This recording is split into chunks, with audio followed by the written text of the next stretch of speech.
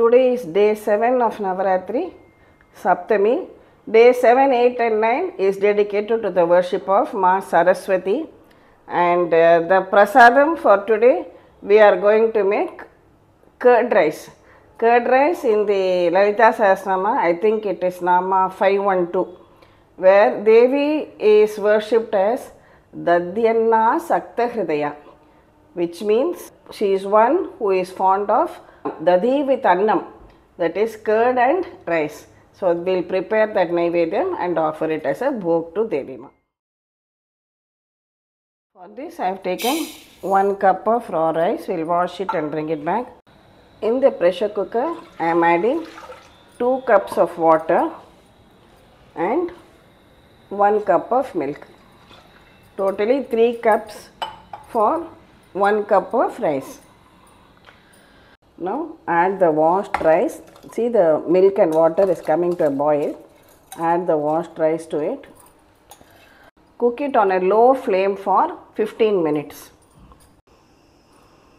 Allow the pressure to release completely by itself. Now let's open the cooker. See, the rice is done very well. Now you can just lightly mash it a little bit. I am adding a little bit of salt. Mix it well and allow it to come down to room temperature.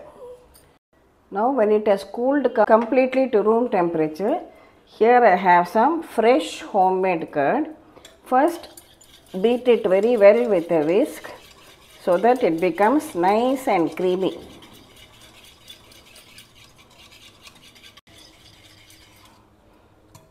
Now add this curd little by little and mix it very well.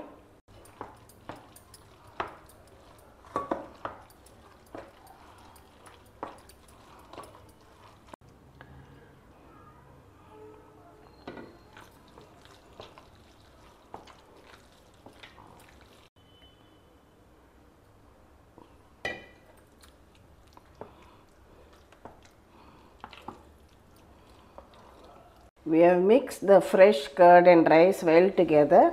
Now I am adding some grated ginger to it and also 2 green chillis chopped. Some fresh coriander leaves and some fresh curry leaves also. Just stir it up and add it to it. Now mix all these well together.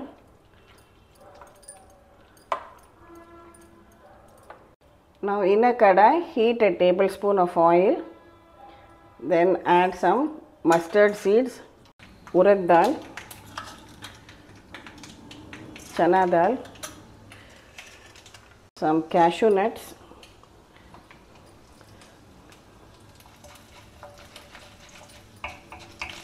stir fry them till the dals are a nice brown color. Now 1 black pepper has fallen in, but actually in some temples they do add some whole black pepper also to this tadka or tempering, so that's no issue, it's fine. Now pour this tempering over the curd rice. Now our perfectly done creamy curd rice is now ready to be offered as Neivedyam.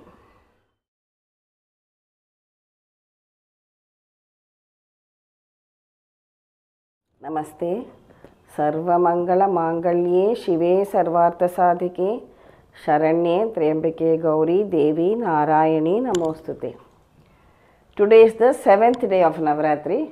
Over the past 6 days, we have seen how we can invoke the divinity within us. Why do we need to invoke this divinity? Because the power rests within. Why do we need this power? We need this power to destroy all the evils within and around us.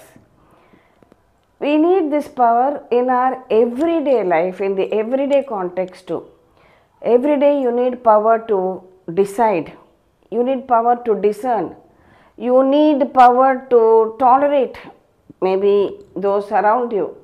You need power to face challenges, maybe in your workplace too. You need power even to let go, Let go not only of material possessions, but let go of any grudges you may have also. And sometimes we also need power to withdraw. So, some situation might blow up out of proportion at home during a conversation. Then a point reaches when we say, okay, just quietly withdraw from that situation so that everything is diffused and everything is peaceful and calm again. So all these powers which we need every day, whatever role we play, we get it from Ma Shakti only. Now on the 7th day of Navratri, Ma Durga is worshipped as Kalaratri. Kal refers to time or even as death. Ratri can mean night or even darkness. So Kal Ratri is the one who brings the death of darkness. Here darkness can also mean ignorance or the dark night or darkness of ignorance. We have all heard that Asatoma Sadgamaya Tamasoma Jyotirgamaya. Lead me from darkness into light, so that all our ignorance is destroyed and we get the real knowledge and wisdom. Now this Kalaratri, there is a story behind. Once there were two demons by the name of Shumbha and Nishumba who were causing a lot of havoc. So they, Shumbha and Nishumba, once attacked Swarga, the kingdom of Indraloka, and then Indra was defeated, and then they ran to the Himalayas to seek Ma Parvati's help in fighting Shumbha and Nishumba.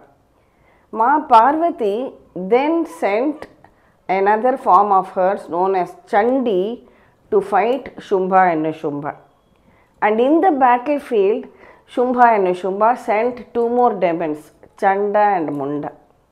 Then Ma Durga created one more form as Ma Kali, a very, very terrorizing form, and she killed Chanda and Munda and later came to be known as Chamundi. Then all this we have done in our last year when we did the Durga Saptashati, and the year previous also on the Chandi part. If you like, you can go back and have a look at those videos to understand the complete story. Then another demon was sent, Asura. His name was Raktabija. Now Raktabija had this particular boon from Brahma that whenever a drop of his blood would fall on the ground, another look-alike of Raktabija would be created, which meant Rakta Bija. Rakta meaning blood, Bija meaning seed. So every time a drop of his Rakta or blood fell on the ground, as a seed from that would sprout up another Asura just like Raktabija, similar to cloning. So when Devi was in the battlefield and she was fighting this Raktabija, every time she threw her weapon at him, a drop of blood would fall and another Raktabija. So there were thousands and thousands of Raktabija which Devi had to fight against.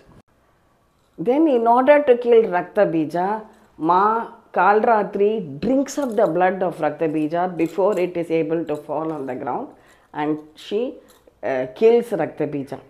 Chandi also then kills Shumbha and Nishumba, and they are defeated. Indra gets back his kingdom, and all the gods, devas are again happy. Ma Kalratri is represented as a very terrorizing form of Devi. She has got a dark complexion and a lot untied, bountiful hair, and in her four hands she holds a smitter and thunderbolt in two of her hands, and the other two of her hands are both blessing and protecting. She has a necklace which shines like the moon at night. She is shown as wearing a garland of skulls also. She breathes fire through her nostrils.